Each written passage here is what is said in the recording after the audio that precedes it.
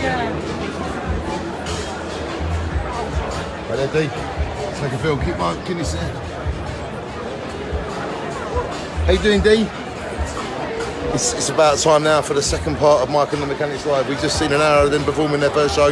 Then they call it the part of the show where everyone goes and gets another drink. Welcome to Mike and Mechanics. I don't film the show because you need to be here to see the show. But as you can see, there are thousands of people here enjoying the show, including me. Because I didn't know much about Mike and the Mechanics, but he did do a couple of Genesis songs and it was amazing. So welcome to the Kiss Pavilion and welcome to Mike and the Mechanics. Because I won't film the show, maybe the odd bit of the end, but you won't see any songs from me.